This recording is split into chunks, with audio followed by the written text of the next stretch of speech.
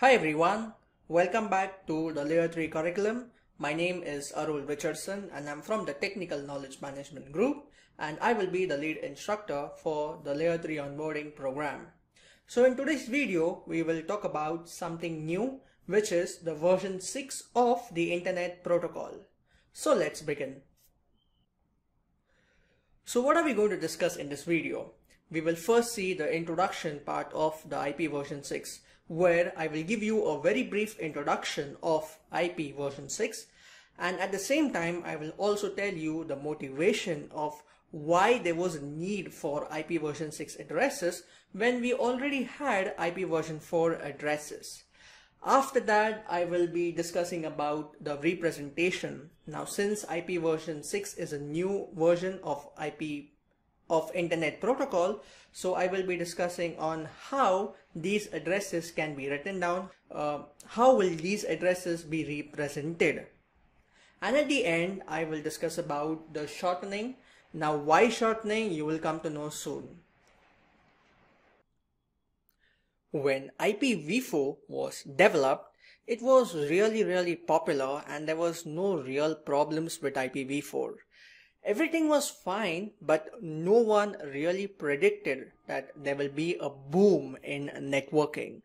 Now, what do I mean by that is there was suddenly so much of demand and increase in the world of networking that the demand for IP addresses kept on increasing, not gradually, but drastically.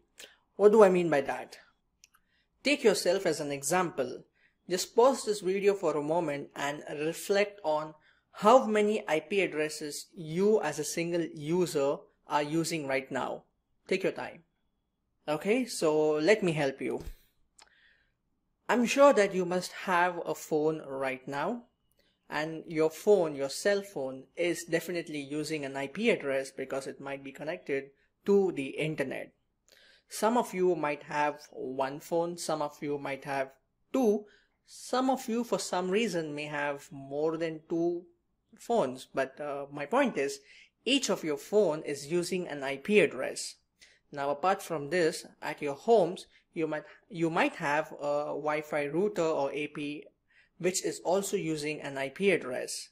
In addition to this, each one of you in ECI is using a desktop or a laptop. Now, this desktop and laptop is also using an IP address. Some of you have your own personal computers or laptops.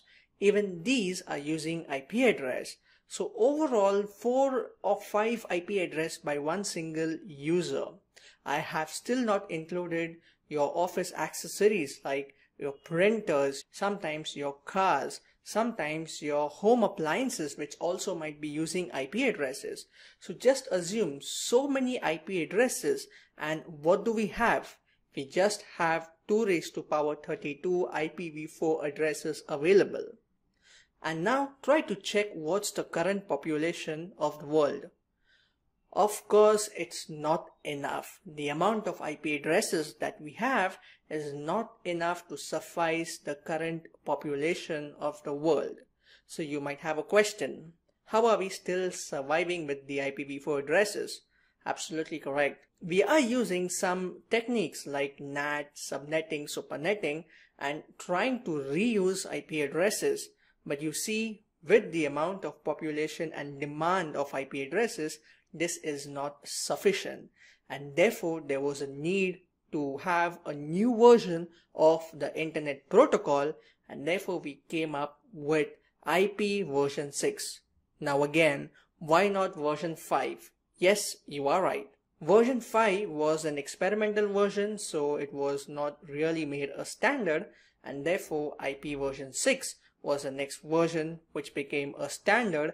And keep in mind, it is used at this moment in some of the service providers and networking elements.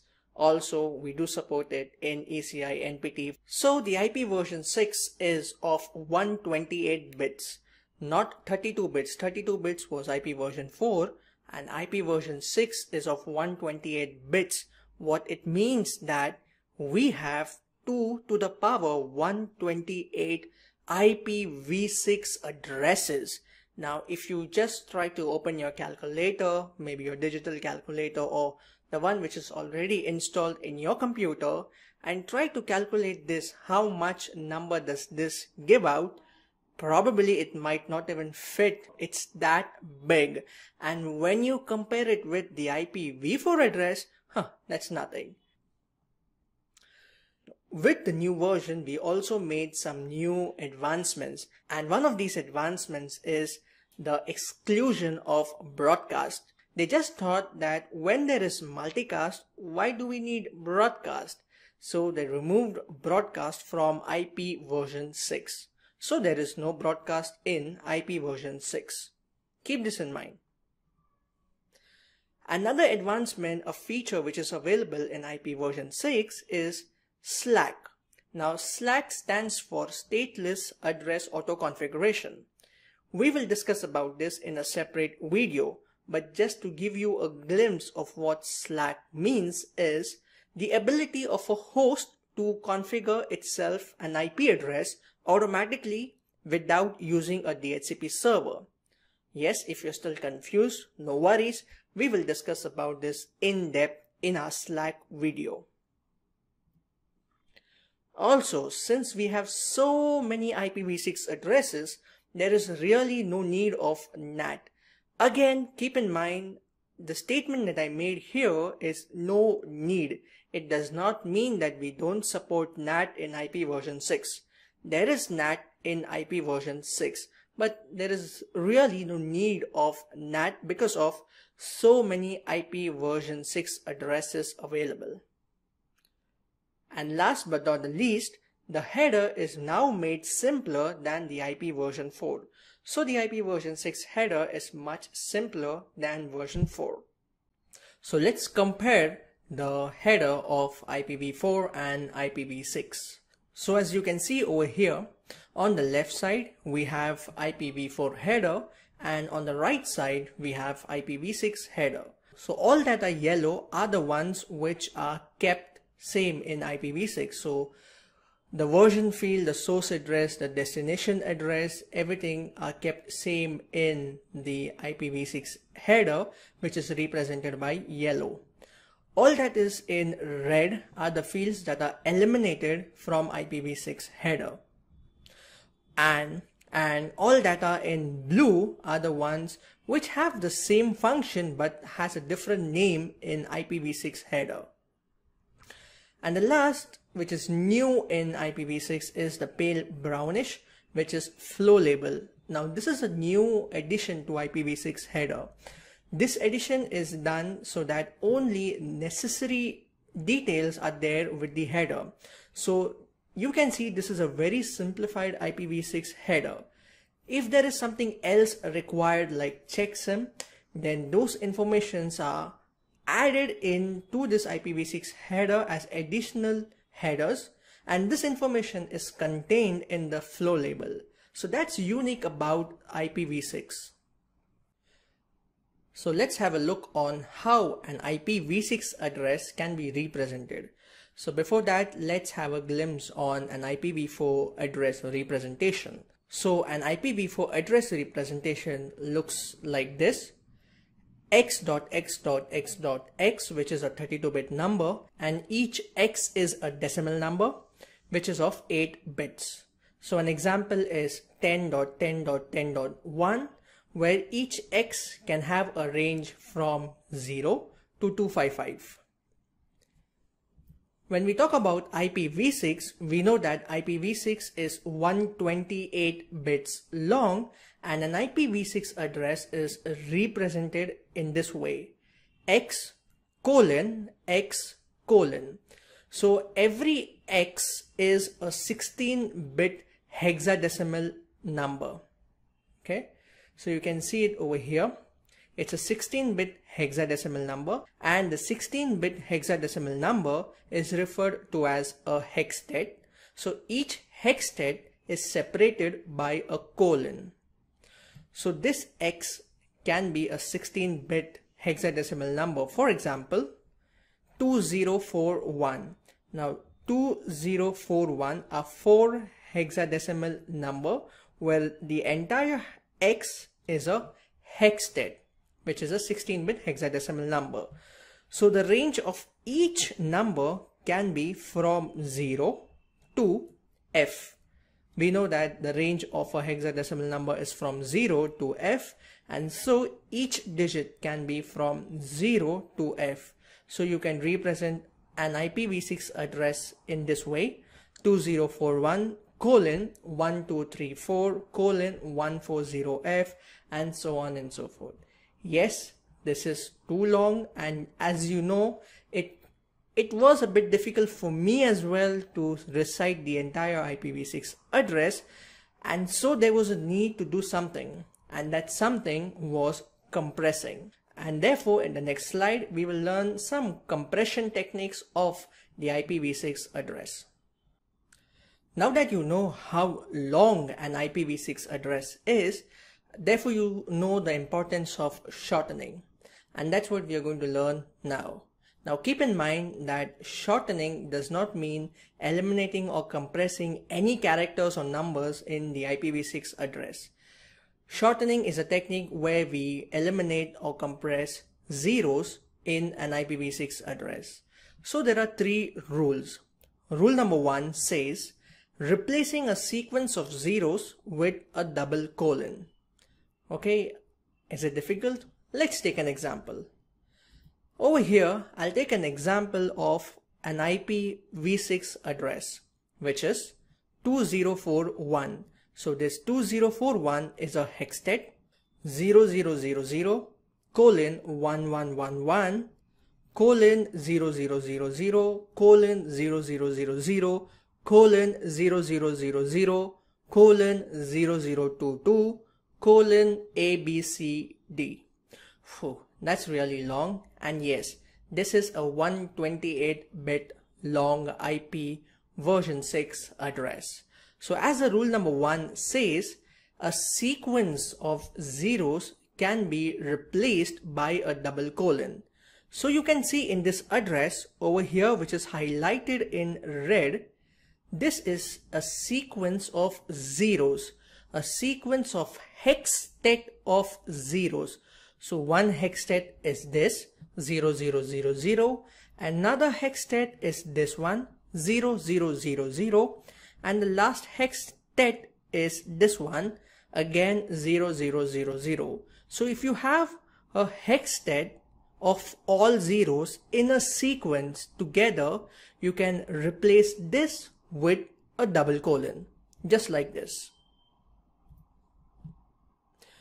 2041:0000:1111, and now all of these sequence of zeros is replaced by a single double colon, and now I can read out this IPv6 address as 2041:0000:0022:ABCD. Much better than the previous one. So this is rule number 1. Now you might have a question. Why didn't I eliminate these zeros over here?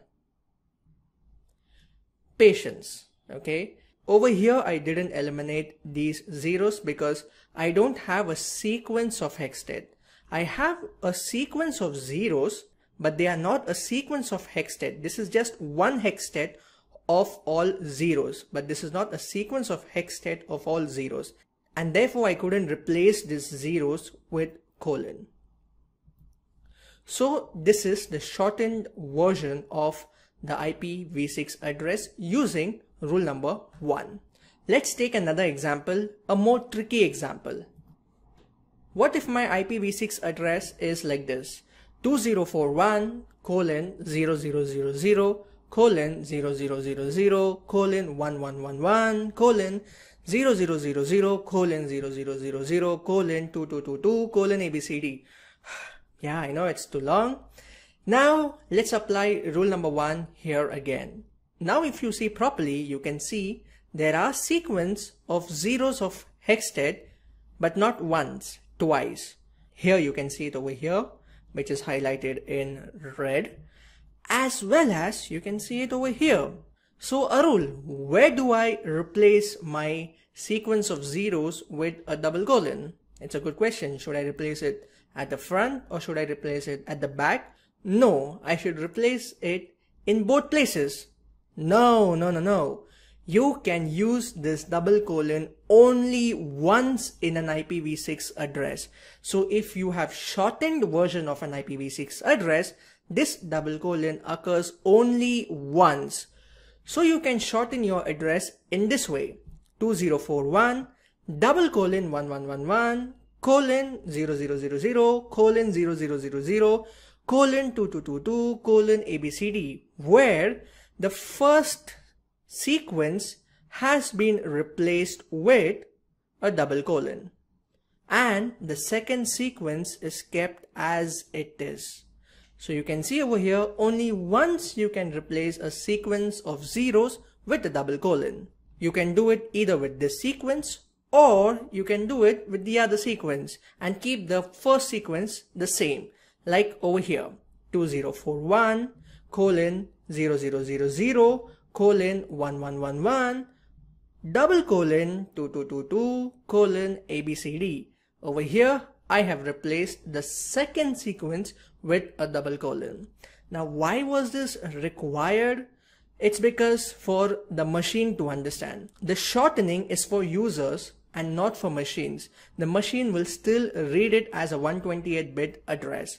So if I add two colons in two places, the machine won't identify at which colon how many sequences were there. At the first example over here, we had two sequences at the first time and two sequences at the second time. What if I have three sequences at the first time and two sequences at the other side? In this case, how will the machine know there were three sequences in the first and two sequences in the second to complete the 128-bit address? I hope you're getting me. And therefore, the double colon is only used once. Now the machine will see at this whole address, it knows there are n number of bits. It will subtract it with 128 and it knows how many additional zeros it needs to stuff in this double colon. That's how the machine will know how many zeros needs to be stuffed in between these double colon to form a full IPv6 address, because shortening is for humans and not for machines. So now that we are familiar with rule number 1, let's move on to rule number 2. Again, rule number 2 applies to zeros only. It does not apply to any other character. So rule number 2 says that a hextet with all zeros can be replaced with a single zero. Let's take an example of my previous shortened IPv6 address, which is 2041 colon 0000 colon 1111 double colon 0022 colon ABCD, where this double colon has a sequence of zeros. So I have 1 hextet, 2 hextet, 3 hextet, 4 hextet, 5 hextet. And in order to complete a 128-bit address, I need 8 hextet. So I know that in this sequence, 3 hextet of zeros has been replaced by a single double colon. Now rule number 2 says that if I have all zeros in one single hextet, I can replace it by a single zero. So I can write my IPv6 address as 2041. Now instead of 4 zeros, I can just replace it with one single zero and call it 0 colon 1111 double colon 0022 colon ABCD. Clear? That's rule number 2. Well, now having mastered rule number 1 and rule number 2, let's move on to rule number 3, again related to zeros. So, rule number 3 says that any leading zeros can be removed from a hextet. Only leading zeros.